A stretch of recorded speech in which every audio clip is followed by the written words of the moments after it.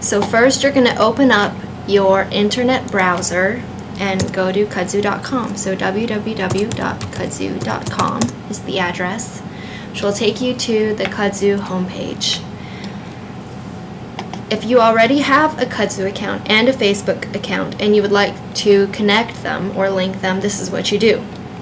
Find the login link in the top right hand corner of the homepage. It's right beside the sign in using Facebook link, and click on it and you'll see the pop-up. So enter in your Kudzu ID and password just like you would any other time you're logging into Kudzu. So leanna@kudzu@gmail.com is mine. Click login, and now you're logged in as Leanna@Kudzu. So right up here where it says welcome, you'll see the My Kudzu link. So click on the My Kudzu link, which will bring you to this page. Down here it says, do you have a Facebook account? Well, in this case, the answer is yes. So let's click on Link It to Kudzu. Here a pop-up will appear from Facebook, and this is where you enter in your Facebook ID and password. So whatever email account you use to sign up for Facebook, this is what you use. Even if it's different from the email address you used for Kudzu, it will connect your accounts. So for the purposes of this demonstration, we did use a different email address, and this is what we're going to do. Enter in your Facebook ID and password, click Connect, and now your Kudzu account is connected to your Facebook account. You'll see that your Facebook profile picture has mapped over to Kudzu, and you can change this if you don't want that one to show by clicking on Change Kudzu Profile Picture.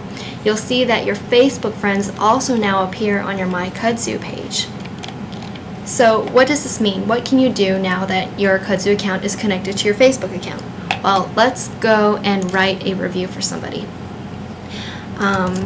Let's go to Willie's Mexicana Grill, one of my favorite places to eat in Atlanta. Click on it. Let's click on Rate and Review. Let's write Willie's a nice review and see how this maps over to Facebook. So, great Mexican food. I love Willie's. They have the best burritos and yummy queso. Every time I leave Willie's, my tummy is happy. Usually my reviews are longer and more detailed, as I'm sure yours are as well, but let's keep it short for this demonstration. So once you've written your review, go down to click on Publish My Review. Notice that there's the checkbox that says Post this review to Facebook. Make sure that box is checked and you'll be able to post your reviews to Facebook. It'll ask you for your login one more time, so let's just enter your information. This is just to confirm that this is the account you're using. It says your review of Willie's Mexicana Grill has been posted. Now let's see what this looks like on Facebook. So go to facebook.com, and keep in mind that if you're already logged in to Kudzu and your account is connected to Facebook, then you'll be automatically logged in to Facebook. So on your Facebook homepage, you'll see that in your feed it says that you have written a review. Lila reviewed Willie's Mexicana Grill. This is going to appear on all your friends' feeds as well, unless they've changed their preferences. If you go to your profile page, you'll also see that the review you wrote is on your wall, which means that whenever someone visits your page on Facebook, your profile page, they will see the review that you've just written.